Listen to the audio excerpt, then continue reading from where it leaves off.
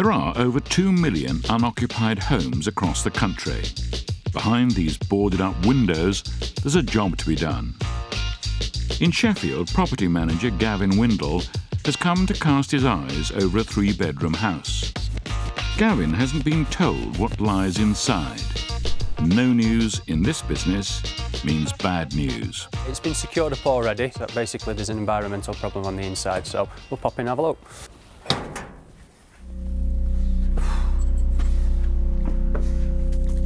Well, the first thing I itch is the smell.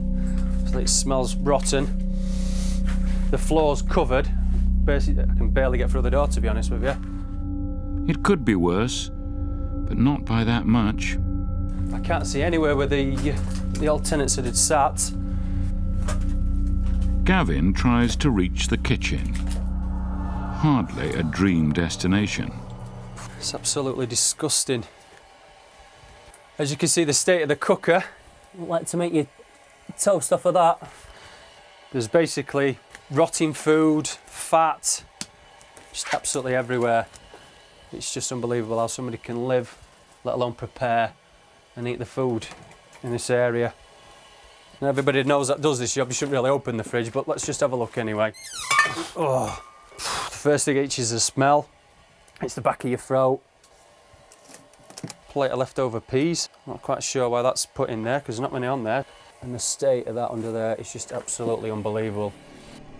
Gavin is starting as he knows he'll have to go on. Upstairs isn't inviting. There's just nowhere to move. There's cans absolutely everywhere. It's just not sort of the place that you want to sleep in on a night, to be honest with you. Could this have once been a family home? Obviously a young person's place. Into his aeroplanes as well. You can see there's absolutely stuff everywhere. There's rotting food everywhere. It just feels grotty and it just feels horrible, to be honest with you. This is turning out to be less of a detective story, more like a horror movie. Well, it comes a bit more apparent when you come up here that it's an older person that's living here. By the look of the clothes that are hanging about, looks like a female. Obviously by the kettle, the tea bags here, it looks like she's been bedridden. She's probably just been left up here, obviously, with no way of getting downstairs or out and about to be able to clean the property. Having to basically live and breathe dirt. It's not the sort of place that you want your mother or your grandmother living if you're supposed to be looking after her or caring for her. It's just upsetting, really. It's a shame. Gavin takes the key decision. This is a job for Grimefighters Dan and Glyn. It's the start of what looks like being a long day. Extreme cleaners Dan and Glyn are facing up to the mammoth task of clearing the 3-bedroom house. Lovely. Some work on here, Glenn. Yes, yes, yes. Oh, nice. What are we having for dinner? Before getting started, Dan has to carry out the all-important risk assessment. Is it free from vermin? Take a guess. I'll say no. It's a mistake with rubbish to take it at face value. You've got to get to know it. You never know what you find when you come to places like this. It's been left ages, you uncover all sorts. It's the David Attenborough moment that Dan finds off-putting. You can see the holes where the mice have been digging, so I think we might find a few. And if we do, I'm going to run like a girl. I don't like rats or mice. And his friend doesn't help. You're just a big girl, innit, that's all. I'm a big girl. Yes, you are a big girl. It's a long walk home, you know. I don't have to take you. There's bus, outside. Too many cooks? Not in this case. Everything's covered in a layer of grease, it's just a bit sticky. If the fauna don't get you, the flora certainly will. Smell. You get that fatty smell. Weak stomach. Got to make sure there's a clear way for that door, because I'll be out of it. As we all know, revenge is a dish best served cold. Hey, Glenn, do you want to smell? Do you want that? That's good. Oh. Steady. Can't do stuff like that, me. Horrible. But Dan's not finished with Glyn just yet. That 40-week-old chicken in there. Oh. You could take it, go on.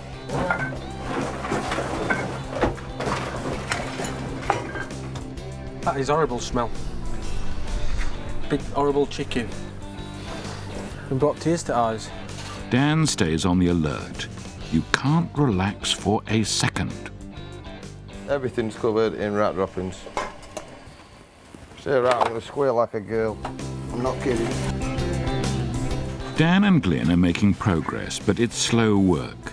Downstairs has taken a few hours. Upstairs, far worse, will take much longer. In Sheffield, extreme cleaners Dan and Glyn have made great progress. They've cleared the whole of the ground floor, and it's now time to make a start upstairs. All right, yes. Think he liked his cans of bitter quite a bit. How do you know when you've got a real rubbish problem? When you can hardly open the doors? It's just full of clothes. Let's be calm, but this could be tricky. If there's a rat in here, I'm going to cry. It's a mountain to climb, then a mountain to clear by the end of the day. This chicken stinks. Cans of half-finished beer. Now that's a waste. Waste of money and all buying it if you can't sup them. So I'm going to get home and my wife's going to think I've got out on tiles all night instead of working because I'm going to stink like a brewery. But it's not her indoors he has to worry about. It's more like fur indoors. I think we've got another bit of a rat problem. Oh yeah. Big rats. You can deal with them. It's down here, you can see where they've been nested. See all rat droppings again, look. Loads on it this time. They're everywhere in this room and she used to sleep in here. We've even got rat droppings on the quilt. So obviously while she was in bed, they're running all over her. Ugh. Not a nice way to live. Well, I don't mind seeing rat droppings, I just don't want to see a rat. Don't speak too soon, Dan. Oh, is that what's making a noise? I can't stand them. They don't bother me. Rats. I'll stand in this corner now. Dan is trying not to give in. See him under that bag? Aha! He's there, look. Oh, he's here.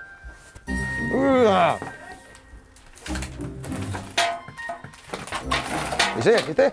Aha! Dan's had enough.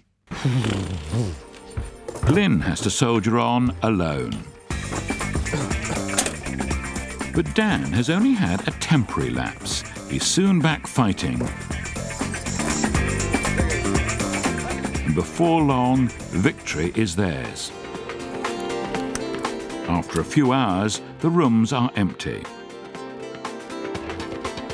Now Dan can show what he can really do with the fogger.